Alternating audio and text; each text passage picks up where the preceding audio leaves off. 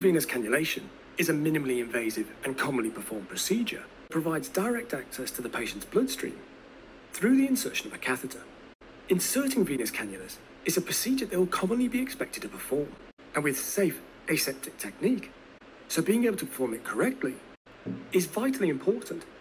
To know the key steps in performing the procedure, be able to identify appropriate sites for cannula insertion, and importantly, be aware of the types of complications that may arise as a result of the procedure itself. The indications for performing venous cannulation include the administration of intravenous fluids and blood products, the IV administration of particular medications, nutrition, and also chemotherapy. And also, they can be used to allow the injection of intravenous radiological contrast agents for CTs, MRIs, and other forms of nuclear imaging. Whilst there are no specific absolute contraindications to venous cannulation, these include the patient having a significant burn or infection at the proposed site of cannula insertion, or if the extremity is severely injured.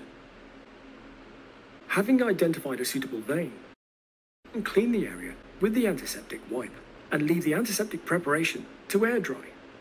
When cannulating the dorsum of the hand, applies gentle traction to the skin. The cannula needle is inserted with the bevel pointing upwards. It's introduced at an angle about 20 degrees from the skin surface. The needle is slowly passed through the skin until there is a give as the needle tip enters the lumen of the vein. At this point, we slightly lower our hand, so to reduce the angle of the cannula. The needle is then gently progressed a further 2 to 3 millimeters. At this point, the cannula can then be smoothly advanced over the needle by moving the hub of the cannula towards the skin surface. After seeing the flashback, it's important to lower the cannula and reduce the angle of insertion before advancing the needle any further. Otherwise, we risk puncturing the back wall of the vessel, which could lead to the formation of a hematoma, bleeding, being unable to successfully cannulate the vein.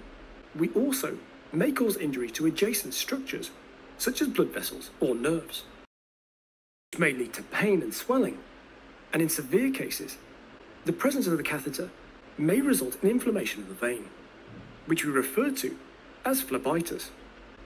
This is relatively common and may occur in as many as 45% of cases of peripheral venous cannulations. The patient may develop thrombosis, or occasionally thrombophlebitis, in which the inflamed vessel results in the simultaneous development of a thrombus. Whilst infection and line sepsis occur more commonly with peripheral cannulas, it's typically associated with non-aseptic technique during insertion, poor post-procedure management of the device, and also keeping the cannula in situ for too prolonged a period.